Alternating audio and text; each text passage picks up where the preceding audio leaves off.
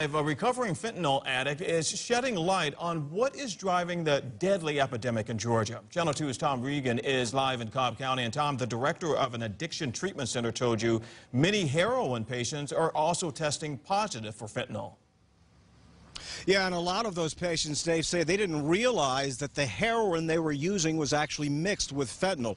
That recovering fentanyl addict told me he feels fortunate to be around to tell his story. It took over. It took over. Patton Slay is sober, but for a couple of years he was addicted to opioids, including illicit fentanyl pills that he bought on the street.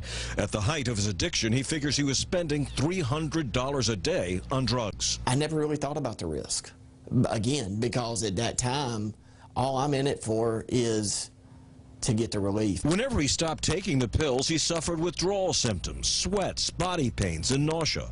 Dr. Stacy Seikel, an addictionologist, told me the abuse of opioids and fentanyl hijack and rewire the brain, convincing the addict that they need it to survive. Which is totally the opposite. A healthy survival brain would be saying, that could kill you, don't take it. Dr. Seikel administered pharmaceutical fentanyl as an operating room anesthesiologist.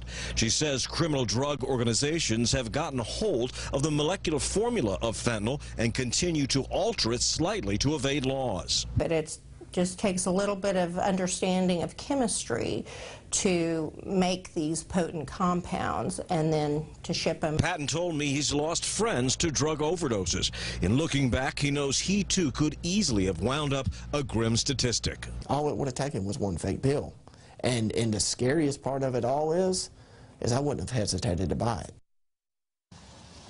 Patton says he's grateful to his father for getting him into rehab. He wants to spread a message of hope. He's now helping others get sober here at the Rivermen Health Center. Live in Cobb County, Tom Regan, Channel 2 Action News. More details on the powerful drug. The Georgia Bureau of Investigation is taking extra steps to keep lab workers safe. GBI scientists are required to wear gloves, closed-toed shoes, lab goggles, and a respiratory mask when dealing with fentanyl.